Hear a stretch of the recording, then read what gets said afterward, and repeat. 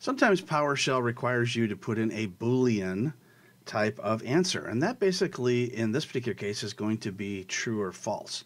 Now, in the world of binary, Boolean is either 1 or 0, so it's a similar kind of thing.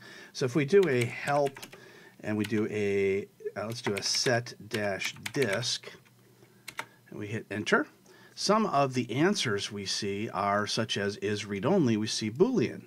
And there's going to be several. Is offline, Boolean, that kind of thing. So we can only answer in one of two ways when that happens. So let's go ahead and do a get-disk and pick out what we want to say about that.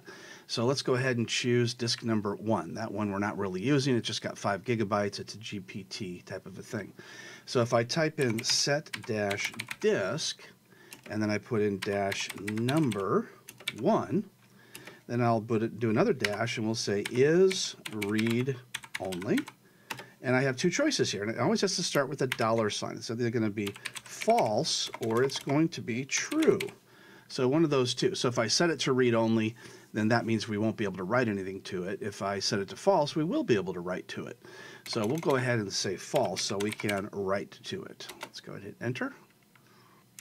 And now it's set. So anytime you see that Boolean option, it's only going to be one of two things. It's either going to be false or true. And if you do a lookup online of what Boolean means, it's actually named after a person who came up with this type of a thing, where it's either this or that. So it's quite an interesting history if you want to take a look at it.